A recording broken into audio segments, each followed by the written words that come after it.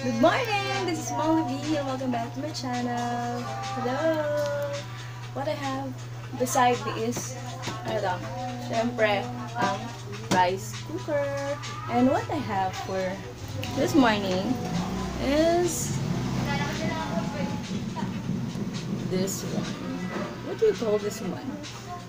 Is boss na.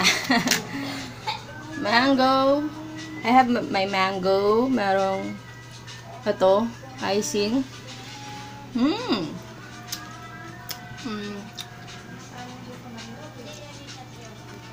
Pag in-slice natin siya. Mango choco cake. And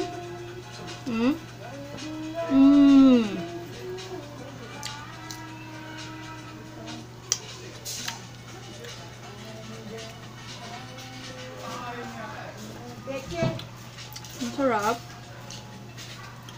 So, kung titignan mo yung style niya, para siyang para siyang sa contis, pero yung sa contis kasi merong may mga parang may crunchy sa loob.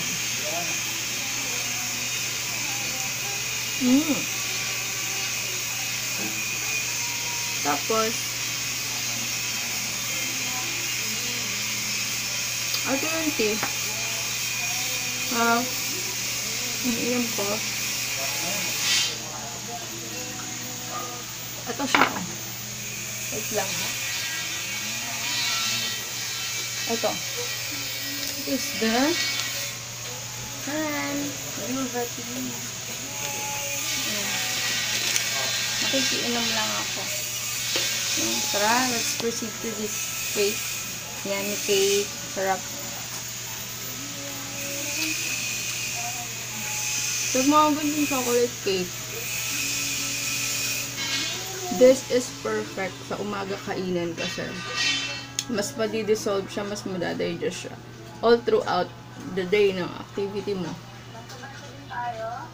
Kasi pag sa gabi tayo kumain, patulog na tayo nun. So yung sugar will just turn into fat. At yun, huwag kang magreklamo kung malaki ang bilbil mo kasi sa gabi ka kumakain ng cake. Diba? Sa umaga. Sa umaga nyo kakainin yung cake mo.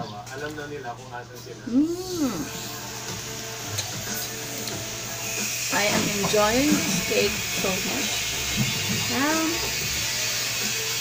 Yung mga lahat, I hope nandito kayo para mas-tikman nyo din. Yung isa. Once again. Diba tayo?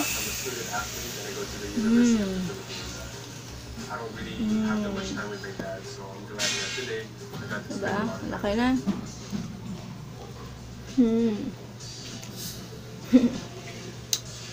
Sarap. My dad is with acting and taking care of the kids and all of man have to be in college, be a student athlete, be there for making yung brownie sa ilalim.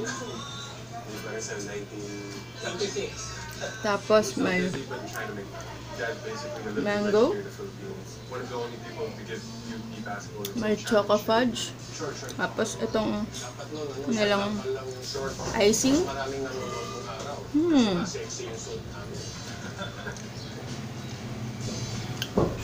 Tamang-tama lang yung tamis. Tsaka yung kanyang brownies. Hindi masyadong matamis. Sarap.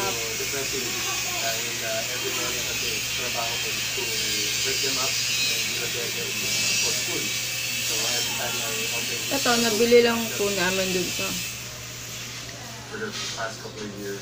nag-aalok dito sa bahay. My dad and the family just made me realize the importance of time. Just those small precious moments, just like dinner after practice, or maybe just phone calls. I really enjoy this one. Mahilig talaga ako sa cake. Maybe one of these days, matikman ko naman is yung gusto ko tikman yung cake sa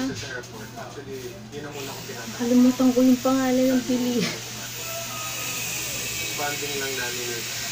Kasi masasarap yung cake doon, tsaka mas mura siya compared sa ibang commercialized na cake. Cake to go. Yun, cake to go. Kasi nakakita ko din yung meron silang cheesecake, may red velvet, tapos meron sila nung devil's cheesecake. Ang sarap.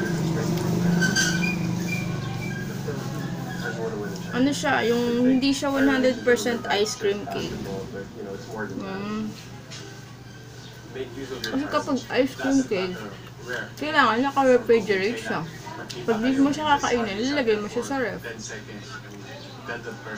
Kung wala kang ref, parang sa kontis, kapag wala kang ref, tapos hindi nyo pa kakainin, ang mangyayari, ano siya, yung bumababa siya, nadidisforma,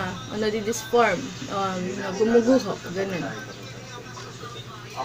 Pero, yung kontis cake, mango bravo, masarap talaga yan, sobra. Para akong estudyante ulit. Sa isang college, silipat ka sa isang college. Pagdating mo rin ang baho mo na. I like this.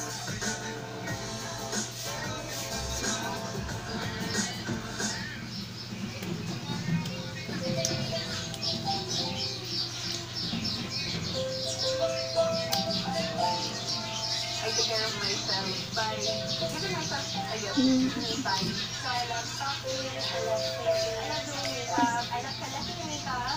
Make sure na I wash my face. I also work out. Walking also super helps with my mental health. Gusto ko din magluhan.